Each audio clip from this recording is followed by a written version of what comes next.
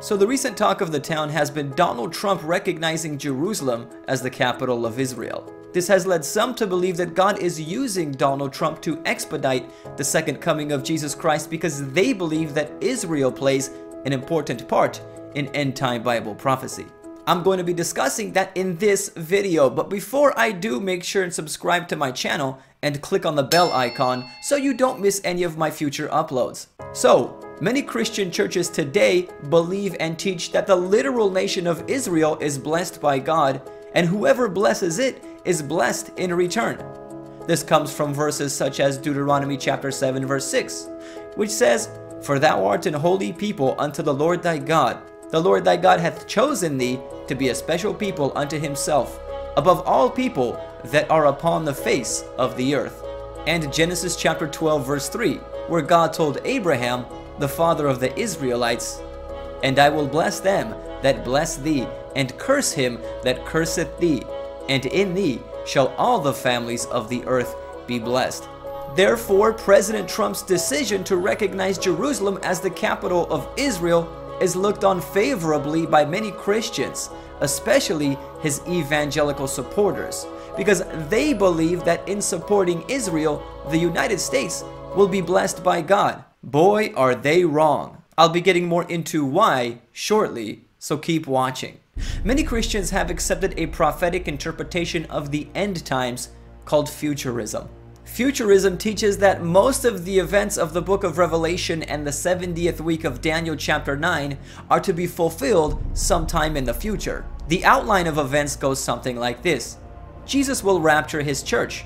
There will be 7 years of tribulation, which will give all those left behind a second chance to repent. Many Jewish people will be converted to the faith. There will be a third temple built. The Antichrist will enter the temple and proclaim himself to be God. This Antichrist will be a world leader who will receive worship. He will gather the armies of the world to attack Jerusalem, and Jesus will intervene to deliver the Israelites and destroy those armies gathered against it.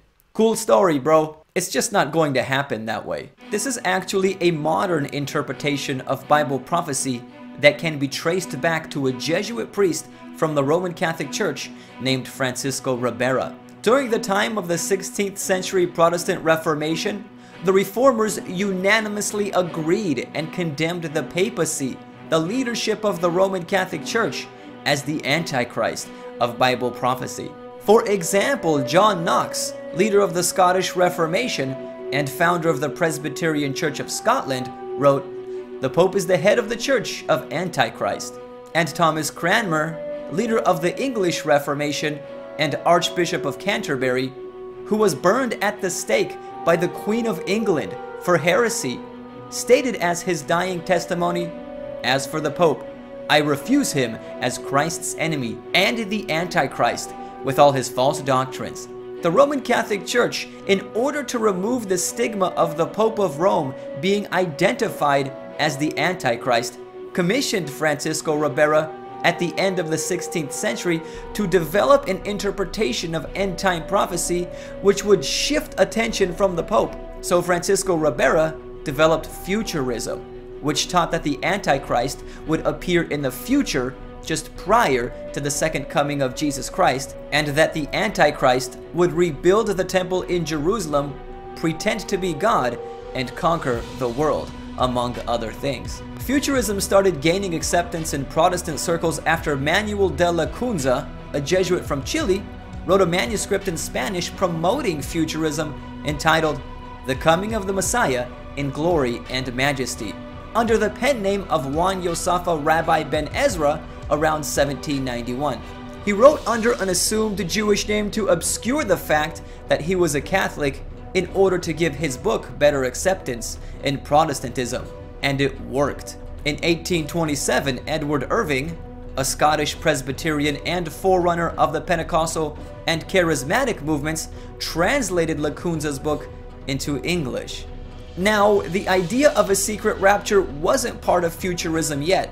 It was mainly about avoiding identifying the papacy as the Antichrist. But that changed in 1830 when Margaret MacDonald, a 15-year-old Scottish girl and member of Edward Irving's congregation, had visions of a secret rapture of believers before the appearance of the Antichrist, and she informed Irving of her visions by letter. Consequently, Irving attended prophecy conferences in Dublin, Ireland in 1830 at Powerscourt Castle, where he promoted both futurism and a secret rapture. One of the attendees of the prophecy conferences, John Nelson Darby, a Church of England clergyman, later with the Plymouth Brethren, visited America several times between 1850 and 1874, where he preached futurism and a secret rapture, and his theology was readily accepted. Darby also wrote about futurism, and one of the people influenced by his writings was Cyrus Ingerson Schofield, the author of the Schofield Reference Bible. Schofield included notes on futurism in his Bible, which was first published in 1909, and by 1930, 1 million copies were sold.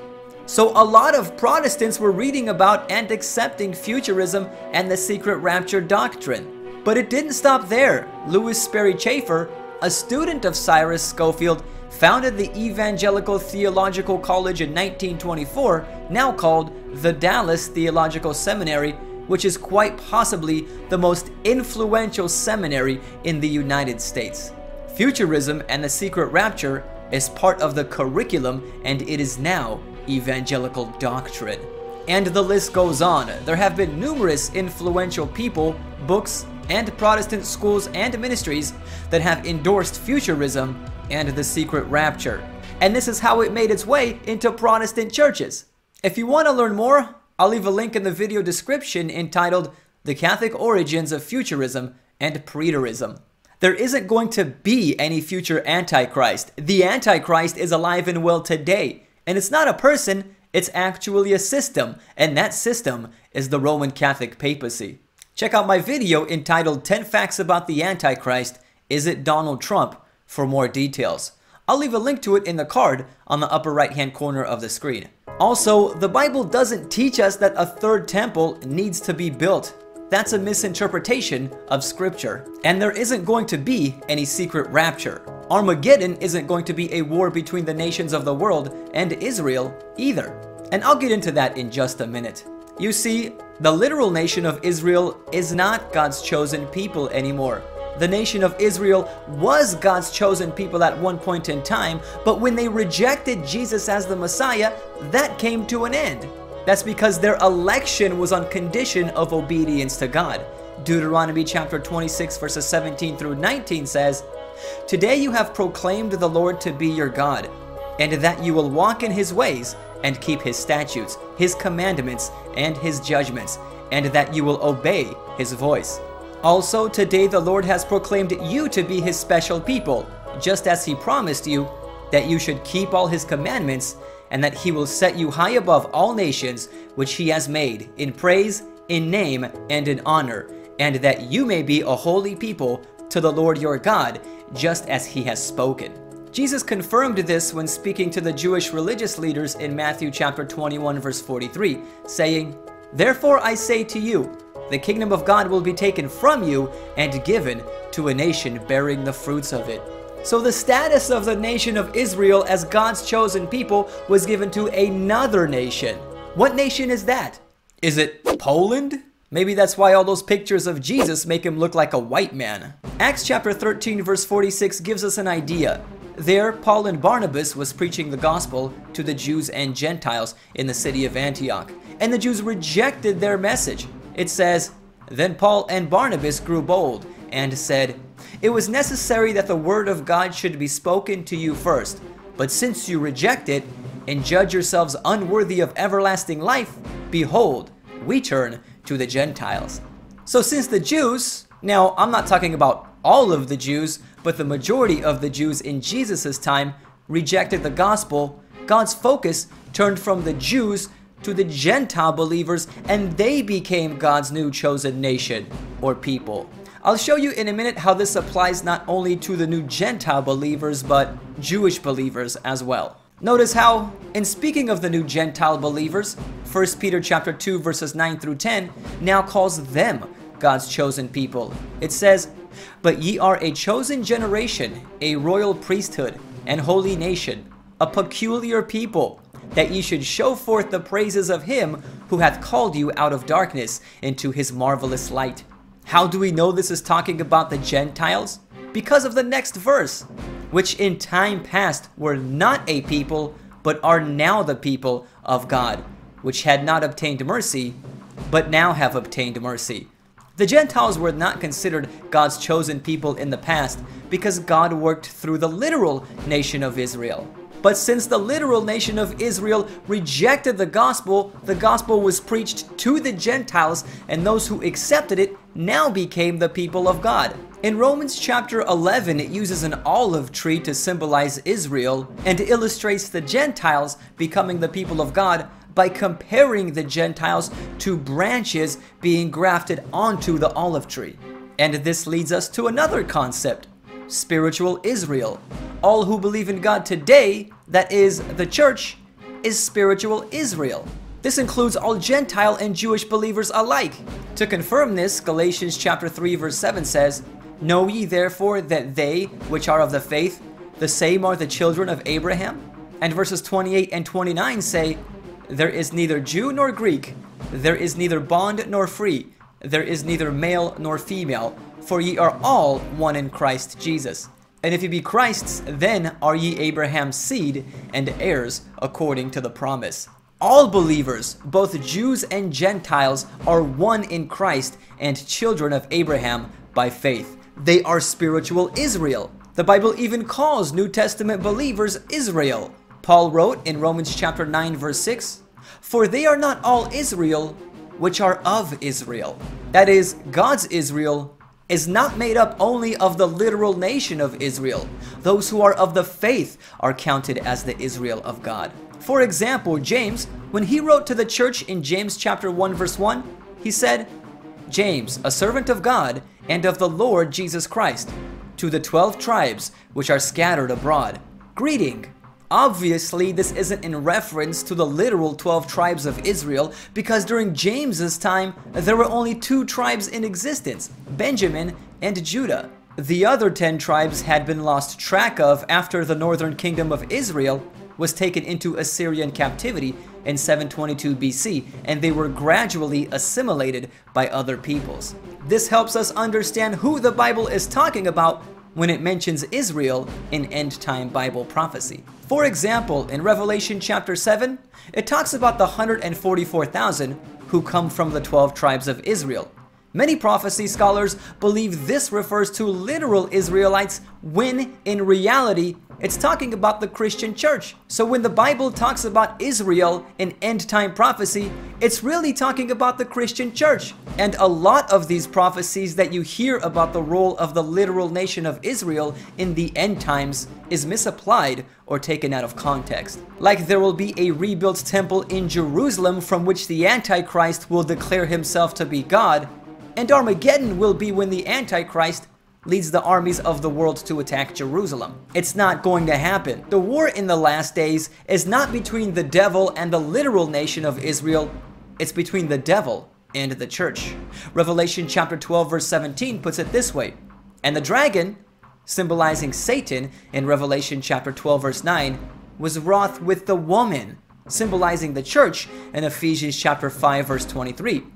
"And went to make war with the remnant of her seed." A remnant is the last remaining part of something, so this is talking about the church in the end time, which keep the commandments of God and have the testimony of Jesus Christ. And doesn't that just make sense? Why would end time prophecies revolve around the literal nation of Israel, since it has rejected Jesus as the Messiah and is not preaching the truth? No, it revolves around spiritual Israel, the church. That's not to say that God doesn't have a plan for the Jews. I believe that he does. I believe many of them are going to be converted when the gospel is preached to the entire world in preparation for Jesus' second coming. But the Bible talks about 2 Israels, literal Israel and spiritual Israel. And end-time prophecies that deal with Israel now deal with the church, because the church is God's chosen people who he uses to preach the gospel. By the way, there's a lot more that can be said about the subject of spiritual Israel. And if you want to learn more, check out the link in the description box entitled Spiritual Israel. The whole idea of a future Antichrist, rebuilt temple in Jerusalem, and a secret rapture are modern teachings that can be traced back to the Jesuits of Rome and a 15-year-old girl. And the role that Israel is going to play in the end times is not what many people believe it's going to be. When the Bible talks about Israel in the end times, it's talking about spiritual Israel, that is, God's church. Thank you for watching. Check out my Soldier in the Army of God shirt. I'll leave a link to it in the card on the screen and in the description box. It's available with free shipping in the United States until Christmas. It comes in a variety of styles, sizes, and colors. It could be a good conversation starter to help you share your faith, and proceeds from your purchase help support my channel. If you enjoyed this video and if you feel it has blessed you and helped you understand the Bible better, feel free to like it and share it to share the blessing. And check out some more of my videos by clicking on the screen. I have a lot of good Christian videos, which I'm sure you'll enjoy if you liked this one. God bless you.